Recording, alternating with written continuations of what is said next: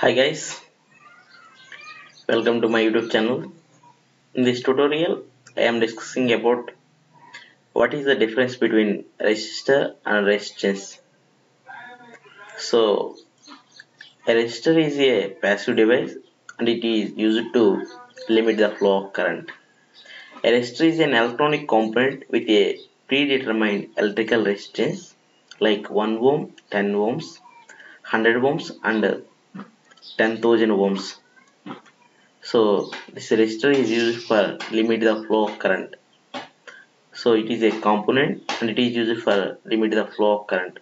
So coming to resistance, resistance is the property of a conductor.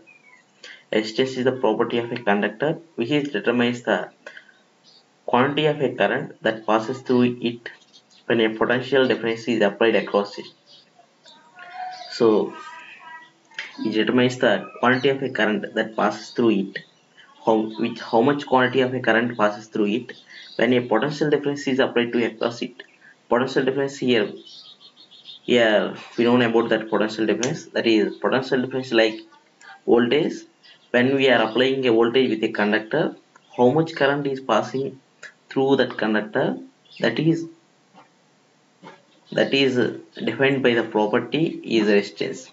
Is that means resistance is a property of a conductor which determines the quantity of the current that passes through when a potential difference is applied across it. This is the main difference between the resistor and resistance. A resistance is a device and it is the electronic component. Sorry, a resistor is a device and it is the electronic component, but the resistance is a property of a conductor and it is used to represent the how much of quantity of a current passes through that conductor when applying the potential difference with that conductor. So this is the main difference between the resistor and resistance. So this is my video about resistor and resistance. So if you like this video, please click on that like button and please subscribe to my YouTube channel. Please share this video with your friends. Please support me. Okay friends, thank you.